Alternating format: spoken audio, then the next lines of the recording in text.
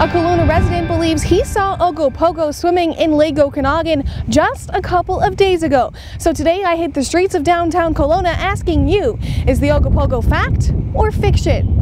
I don't know. I'm sure there's like cool animals and creatures and all that kind of thing, but I'm not sure about the Ogopogo. No. You don't? It's just not real. Guy out there Looking for Ogopogo. looking for it. Maybe. He's looking for the Ogopogo. Yeah. Some guy, because he's in his scuba gear right over there, and I asked the guy, what is he looking for? Oh, he just said stuff. I'm like, okay, very vague. Do you think the Ogopogo is a real thing? I don't know. It's my first day in Kelowna, so I've never heard about it until today. I personally don't believe so.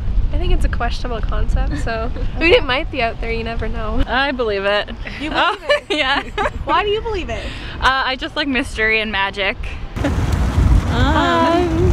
Sure. I believe in the spirit behind it. I've seen it. Have you? Seen it? I've seen the Ogopogo. When did you see the Ogopogo? Last year. I just saw the little ripples in the water and then the tail splashed down and it was Ogopogo. If you have a thought on this topic, you can drop us a line to letters@castanet.net. For Castanet News, I'm Madison Earhart in Kelowna.